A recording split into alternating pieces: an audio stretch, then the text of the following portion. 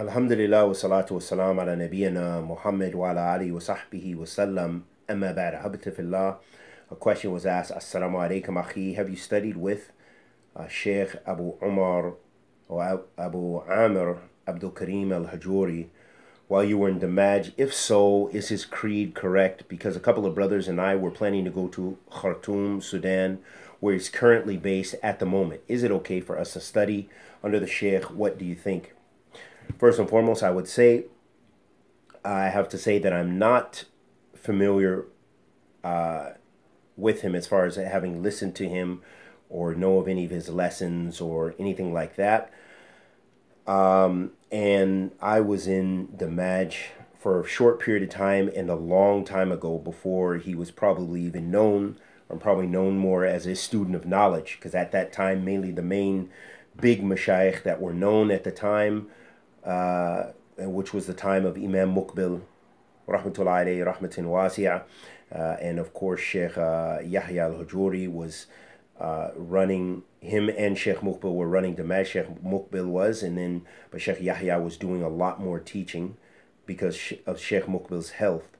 And of course in Sana'a there was Sheikh Muhammad as-Sumali, and in Ma'bar there was Sheikh Muhammad al-Imam, and in Hudayda there was Sheikh Muhammad ibn Abdul Wahhab al-Wasabi, and Sheikh Abdurrahman Adani, I think at that time might have been between Damaj and before he went to start Fayush, I believe, or when it was new.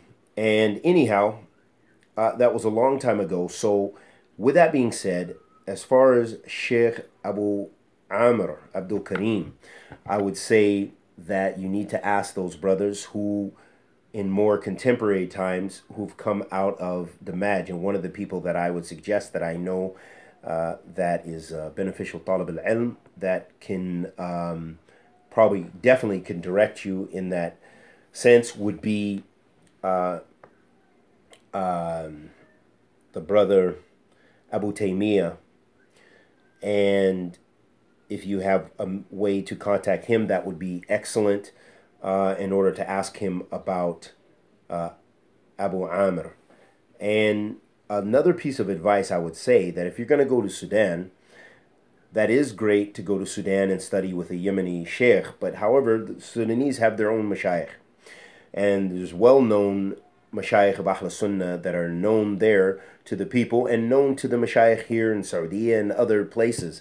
So I'm sure that there's plenty of opportunities, and I've met many students of knowledge from Sudan over the years, and who are mashayikh, and who there are known mashayikh there.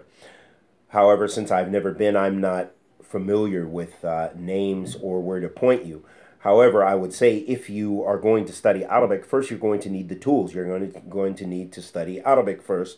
And so it may be wise to get into one of the universities there, like Durman, the university. They have a well-known Islamic university there. I can't think of the name right now, but there are many opportunities, obviously, because Sudan is an Arabic-speaking country. So I would say that you will definitely gain benefit if that's what your intention is, and you'll have the opportunity to study with ulama of Ahl Sunnah as well. So that is the advice that I can offer you, and we ask Allah the Almighty to accept our good and forgive our evil. Anything I said that was correct was from Allah Azza wa Jal. Anything I said that was incorrect was from myself and the shaitan. Wa sallallahu wa sallam ala nabiyyina Muhammad.